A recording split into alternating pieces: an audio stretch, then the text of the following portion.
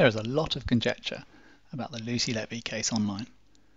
This video aims to cut through the subjective opinions and seeks to prove statistically what we can and can't know objectively from the publicly available information. This video is based on three main sources. Firstly, a sizable statistical report produced by the Royal Statistical Society aimed squarely at how we should consider the stats around clusters of medical deaths in court cases.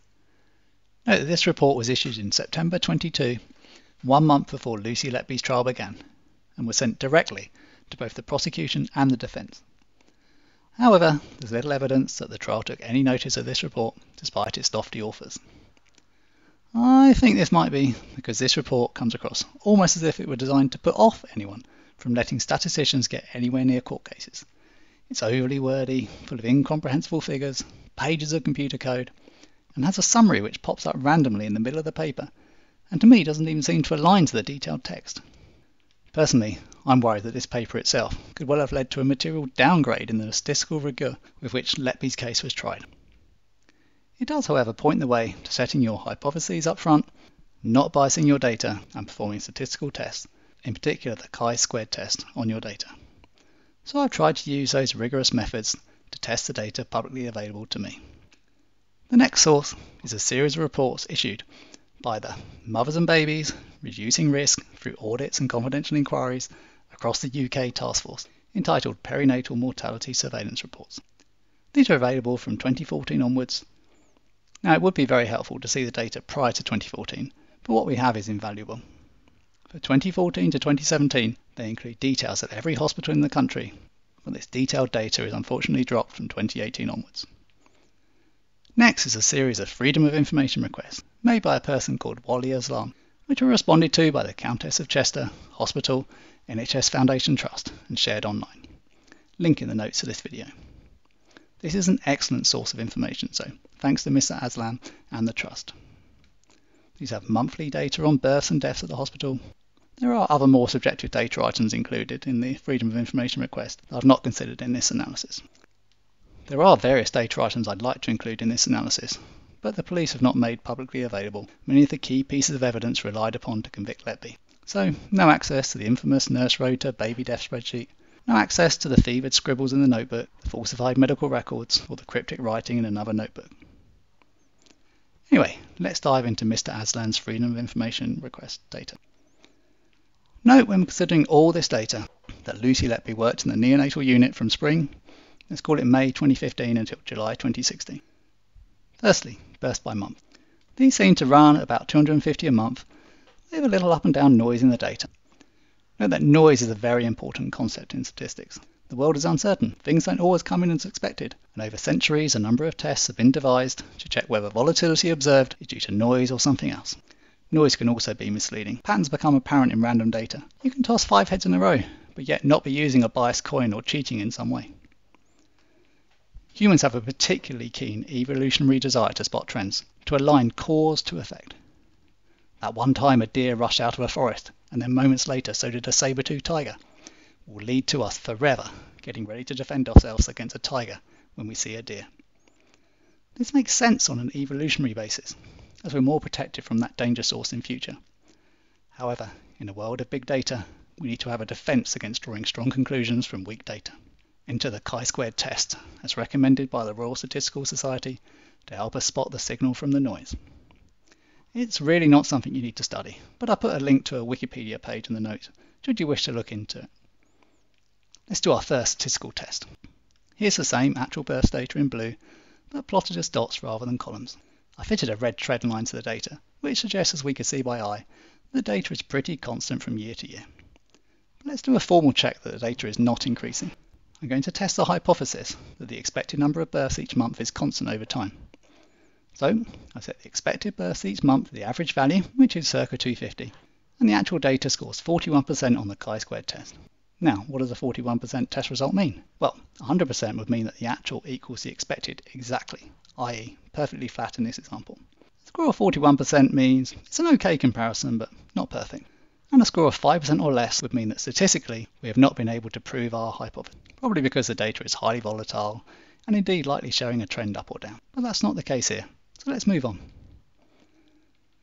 Let's change our hypothesis so that the expected number of births by each calendar month is constant, i.e. we think there's seasonality in our data, with more babies born at certain times of year. Of course, some months are longer, and more babies are born 9 months after the period of time when daylight hours are less. So it's a fair hypothesis. Boom, our chi-squared test result goes up to 79%.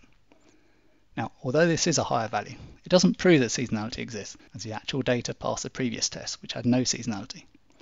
However, it's good to have a reason for correlation, since just spotting a correlation between two sets of data does not imply that one set of data has caused the other. There are many websites which poke fun at mistaking correlation with causation, with my favourite being the strong correlation between the months of high stork migration and the months of high births in the US. Note that you'll see how we changed our mind after seeing the results, and this really isn't the scientific approach. For that, we would decide on the questions we want to answer, then go out and capture unbiased, relevant data to test our hypotheses with. This is set out in the Royal Statistical Society paper, and it's important as it's dangerous to try to back-derive your hypotheses from your results. It's also worth noting that while there are mathematical facts, 2 + 2 = 4 for example, it's virtually impossible to know anything statistically. If anyone tells you with absolute confidence that they proved something statistically, then they probably don't know what they're talking about. This is why physical evidence in medical cases is so important. There are numerous cases from overseas where unsafe convictions based purely on statistics have been overturned and innocent people free, unfortunately with their lives and reputations in tatters. Now imagine I spotted a medical competency issue in some data.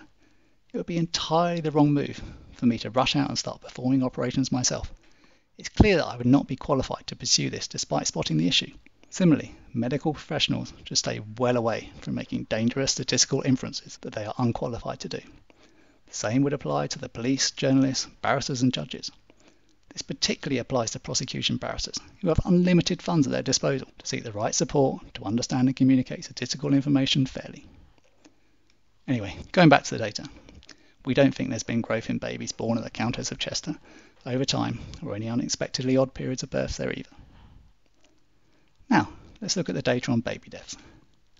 Now, obviously, every single baby dying is a tragedy, and I have no idea how parents ever get over it, or how nurses and doctors even manage to function with such tragedies happening regularly around them. So I appreciate this is a sensitive topic, but we do need to look into the data to see if there's anything statistically concerning. This data shows all baby deaths, and it should be noted that this includes late pregnancy losses and stillbirths as well as neonatal deaths. We can see that monthly these figures range from 0 to 5, even in the pre-Letby period, which sounds horrendous, but there are hundreds of babies being born in the hospital each month, and the implied mortality rate is about 1 in 200. Converting our columns into dots and fitting a trend line, we can see a strong downward trend over time. The hypothesis of a constant monthly amount of deaths fails the chi-squared test with just a 3% value. What's going on? Well, there's a key assumption in our test, and that relates to each month presenting a similar risk. We haven't actually proved that monthly births are irregular, since we haven't allowed for the neonatal unit being downgraded from level 2 to level 1 in 2017. This means it was restricted to low-risk cases and only provided care to babies born after 32 weeks, as opposed to the 27-week gestation period allowed for babies cared for at level 2. This is clearly a massive change in risk, so we need to rethink our hypothesis. Just before I do that, remember it's always important to consider risk levels when you look at data over time, particularly sensitive medical data. Now we could discard data from 27 onward, but let's also throw away data in August to December 2016 to align a little more to the dates when Lucy Letby was working on the unit. Now our trend line is flat over this period, and our hypothesis of constant deaths is not disproved, with a 12% chi-squared test result. So, although there are some high points in the May 2015, July 2016 period, it's not statistically significant in our test. But wait, Letby only worked on the neonatal ward. So let's remove the poor parents who suffered stillbirths and late fetal losses. Here's the whole data set for neonatal deaths only. Again a decreasing trend line, but just scraping past the chi-squared test with 6%. Remove the August 2016 and post data, and we see a few interesting things. Firstly, there are some high monthly numbers in the Letby period. Prior to this, we had monthly maximums of 2, and now we've got some treble tragedies. There is also an increasing red trend line, but our hypothesis of constant monthly deaths is not disproved with an 18% chi-squared result. So, across the whole freedom of information data, we haven't managed to statistically prove anything. Let's drop this data and move on to the public MBRRACE-UK reports. First up, what they call a crude neonatal mortality rate. We can see a more than doubling in 2015 compared to 2014, before falling back again in 2017. The 2016 report does not publish a crude mortality rate for the Countess of Chester Hospital, which is annoying, but quite common for all hospitals. That 2015 data is the saber-toothed tiger moment for the hard-working medical professionals at the Countess of Chester Hospital. And quite rightly so. They are caring for the most vulnerable members of our society, so we want them to be hyper-vigilant and call out every tiny issue they can, so we and they can hone care and save every last baby possible. We all make these kind of instinctive reactions in our daily lives. If my daughter gives me one kiss on the cheek, it means she loves me. If she does it thrice, I know she's about to ask for some money.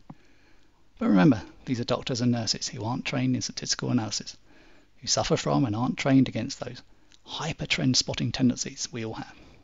So they correctly raise the alarm and then await the statistical and medical experts to come and tell them if there's really a problem and for the physical evidence to be gathered to demonstrate wrongdoing.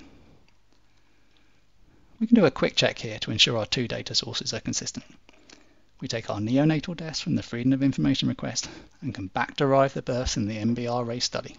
We get 3,000 per year, which is strongly consistent with the 250 births per month we saw before. But this itself is interesting. The neonatal mortality rate is purely based on each baby born in that hospital. It doesn't reflect whether each birth is high or low risk. It doesn't reflect transfers in or out of the hospital due to risk. So you can see how different hospitals could get different mortality rates. For example, if they are known centres of excellence for high-risk newborns, then they will get transfers in, causing their neonatal mortality rates to increase, both due to more babies in care and those babies being a higher risk. Crude mortality rates can only get us so far. We know not every baby presents the same risk of death, with factors like gestation period and age of mother leading to wildly different survival prospects. Fortunately, the MBRRACE report calculates what they call a stabilised mortality rate for each hospital. This is calculated by adjusting actual mortality by baby for the risk factors for that baby. These risks relate to both the baby and the mother. The analysis, however, doesn't allow for hospital-specific risk factors, such as staffing levels, staff expertise or cleanliness. This is understandable, given the MBRRACE analysis covers every hospital in the country, and such data would have been enormously expensive to capture and verify. However, it does mean that comparisons between hospitals can be confounded by these environmental factors, and the report even notes that they do appear to have a bias in their analysis, with hospitals in the north of England, such as the Countess of Chester, generally scoring worse than others. There is actually a real eye-opening key risk, which is covered in the MBRRACE report and is extremely pertinent to the Letby case, which, from what I can see, has never been mentioned by the prosecution or the defence in the case, and which I'll cover in a future video. Looking at this angle on the data, we can see how the 2015 mortality, when stabilised for risk factors, is much closer to 2014 now, only 1.5 times higher compared to 2.25 before.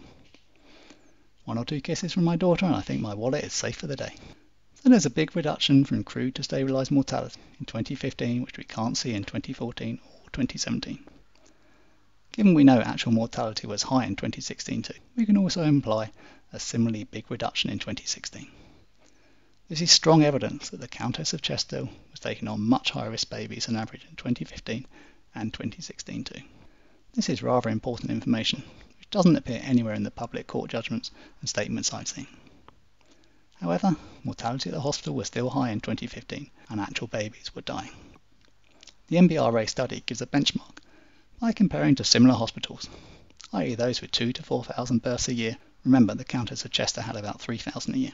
We can see that the benchmark orange blobs slowly fall from 2014 to 2017, which is excellent news, going from 1.3 to 1. However, the Countess of Chester does look to have bad experience still. In 2015 and 2016, blue blobs much higher than the orange. It's interesting to note that the MBRRACE study doesn't compare hospitals on crude mortality, as they know you have to standardise for risk to draw any meaningful comparisons. They also put in confidence interval around stabilised mortality for the same reason. They are worried that people will jump on any outliers and fly to the wrong conclusions. They know people are still worried about those saber-toothed tigers.